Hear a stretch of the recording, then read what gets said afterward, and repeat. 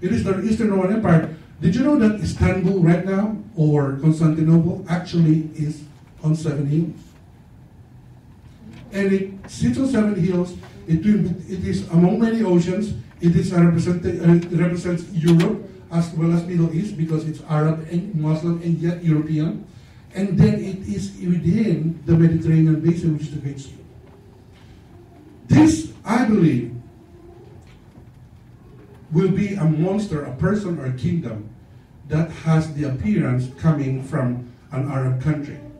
Now, the beast, the Bible said, has blasphemous names, as opposed to the fourth beast of Daniel.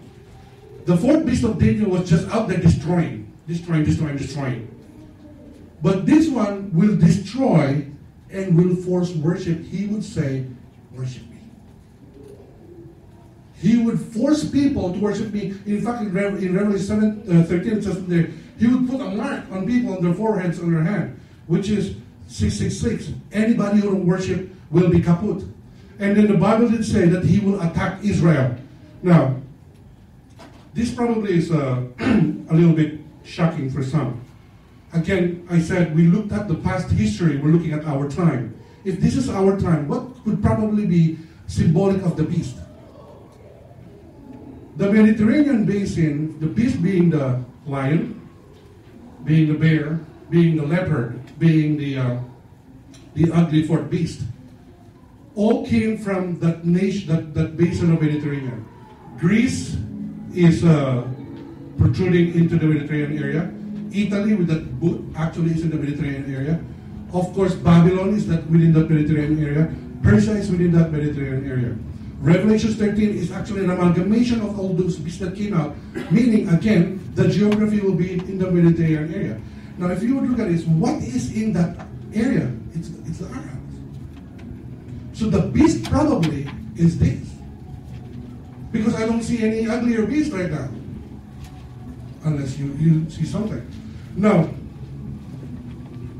Islam, interesting enough, there's a lot of factions in Islam, but there are two major ones, big ones. The Sunni and the Shia. So a Muslim is not just a Muslim, they would say, well, I'm a Sunni. And the other one would say, well, I'm a Shia. Now what's the difference?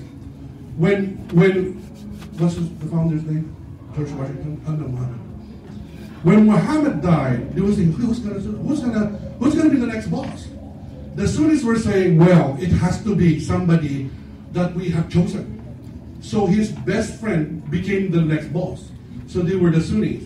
But the Shias were saying, no, it has to be the blood of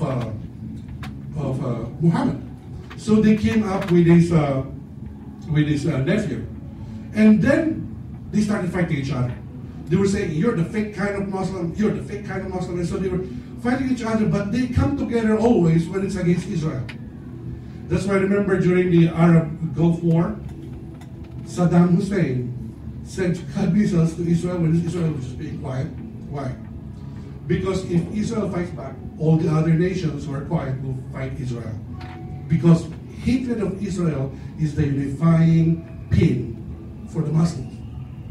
Now, both of them, though, believes in an imam. The imam is what they call the wise one. They believe that he will come back. We believe that Jesus is coming back, amen? The Jews believe that the Messiah is coming back, which is true. But they believe also that their imam is coming back. It's very interesting. This is what they believe. When he comes back, he will be riding in a white horse. You know, I was just reading this, like, man, they're talking about the devil. I'm sorry, I cannot make this any higher. This is a famous author for the Muslims. Let me read it for you. There will be 4 peace agreements between you and the Romans, which are the Christians. The 4th agreement will be mediated through a person who will be from the progeny of Hadrat Harun, which is Aaron or Moses, not Abraham, I'm sorry, and will be upheld for 7 years. How do they know that? 7 years. And these are from their own writers. And then here's another one. Izat Arif Kab al Kaba Abhar saying, I'm sorry, I cannot pronounce the name properly. I find that the Mahdi, which is the enlightened one or the leader, recorded in the books of the prophets, for instance, the book of Revelation says, and I saw and behold a white horse, and he that sat on him went forth conquering and to conquer. Muhammad Arif in their book, Al-Mahdi in the end of time. They said, the Mahdi is the one that the book of Revelation is saying, who rides in the white horse conquering. And we know that in the four horsemen of Revelation, that white horse is the false prophet. He just practically admitted he will come. And you know what interesting is, the conquering for them is particular to violence. Look at this. This is another writer, Sheikh Kabani states. These are famous writers who have lived long ago that they venerate. Hadith tradition indicate that black flags coming from the area of Khorasan will signify the appearance of the Mahdi is nigh. You see that flag there? Whose flag is that? That's the ISIS flag. The black flag. You know what's in the black flag? There is only one God, Allah, and Muhammad is his prophet. That's what it says today. And that's what they're bringing. The messenger of Allah said, the black banners will come from the east, and their hearts will be as firm as iron. Whoever hears of them should join them and give alliance, even if it means crawling across the snow. Have you heard of the word Khorasan lately? Who has heard of that? Come on, please share.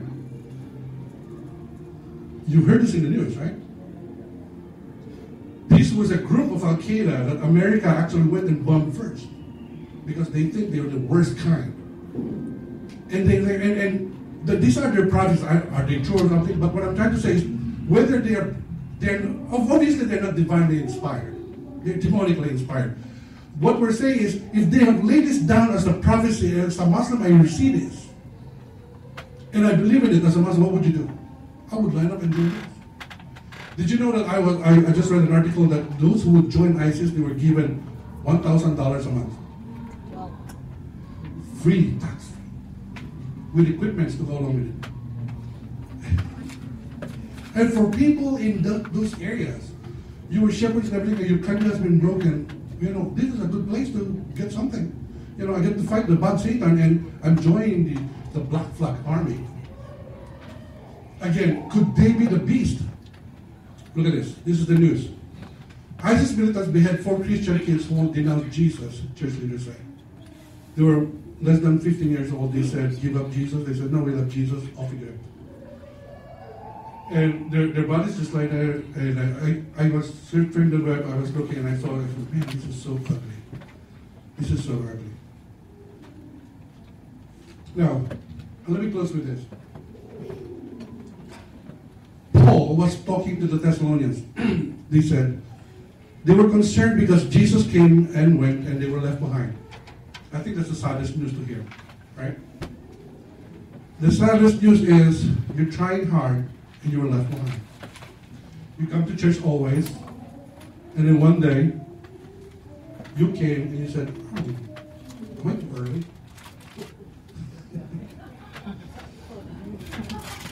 Or is it Sunday? Sunday or what? Jesus came and you were left behind. I think that is so sad.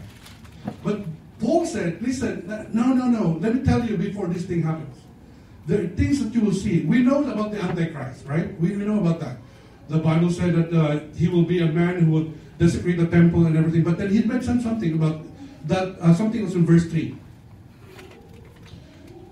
Of 2 Thessalonians chapter 2. Do not let anyone deceive you in any way, for that day will not come until the rebellion occurs and the man of lawlessness is revealed. Number one is, there will be a rebellion. I don't know what kind of rebellion this is, but he is talking about, particularly, it's not a political rebellion in regard to the world rebelling against one system. This is about moral rebellion, about church, about Christians, particular to what Jesus is saying that in Matthew, I think I have it there. Matthew 24 verse 12. Because of the increase of wickedness, the love of most will grow cold. How do we know that's what it is? Because the Bible said, don't let anyone deceive you in any way, for that they will not come until the rebellion occurs. The man of lawlessness is revealed. The man doomed to destruction. The Bible said, the man of sin. And Matthew 24 said, there will be an increase in wickedness, and the love of many will wax cold. Who read Revelation? Hey, who did this? 2 weeks ago. First of all, let me tell you, the Bible said, if you read Revelation, you are blessed. You probably read it and you're like, What does it mean? The Bible said you're blessed. Anyway. In the book of Revelation, there's these 7 churches of Revelation. It's not 7 people. It talks about the churches.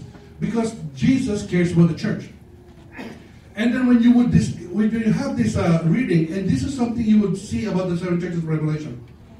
There is only one church there that was promised that they will be spared from the trial that will come to everyone on this earth, which is the church of Philadelphia. The Bible said, I know you are weak, but whatever strength you have, you kept my word. Very interesting. Whatever they had left as a strength, they used it to keep the word. But the rest of it, God was saying, do the things that you're doing. You have fallen, come back, rise again. Stop sleeping, stop doing crazy stuff. Because I will come, or else I will come like a thief, and you wouldn't know when I am coming. Though the precursor, you notice, the precursor of the coming of the Lord will be a sudden cold chill. Is it December? A spiritual chill coming around the world. Christians would suddenly, in fact, the word used here in the Greek was scandalo. Will be scandalized. They will leave the faith. A lot of people are saying, before the coming of the Lord, there will be a great revival. I still have to see the scripture where that is. But 2 scriptures here, it says in fact 3, and Daniel said that those who are not sincere will join.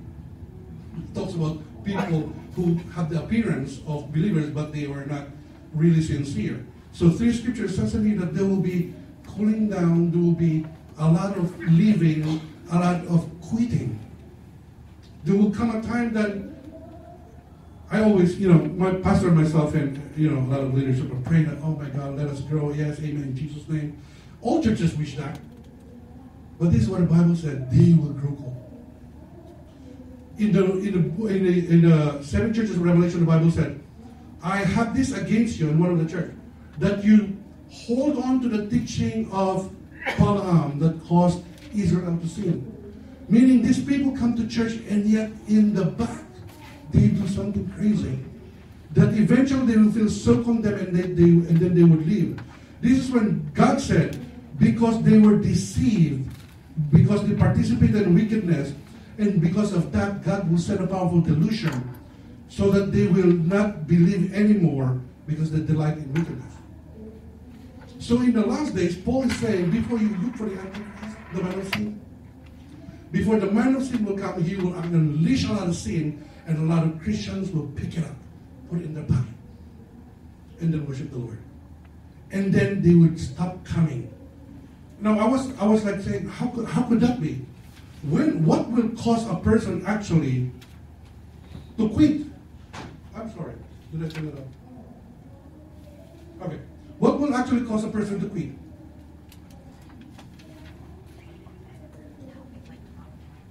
And it's very interesting. It is not the knowledge of the Lord. Because when he spoke to the believers, to the church, he said, do what you've been doing. He didn't say, learn more.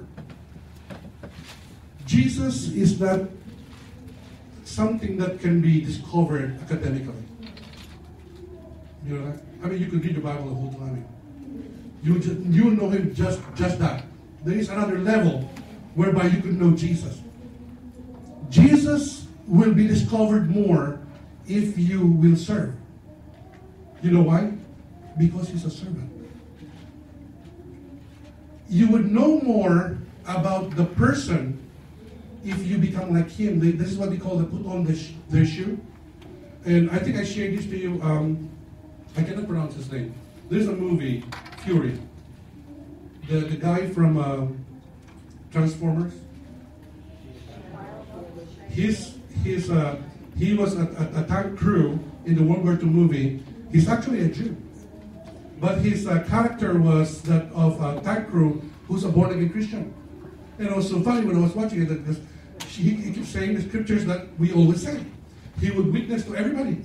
And a new tank crew, he would tell about Jesus and everything. And the whole tank crew already know the lingo. Did you know that after that move, after the shoot,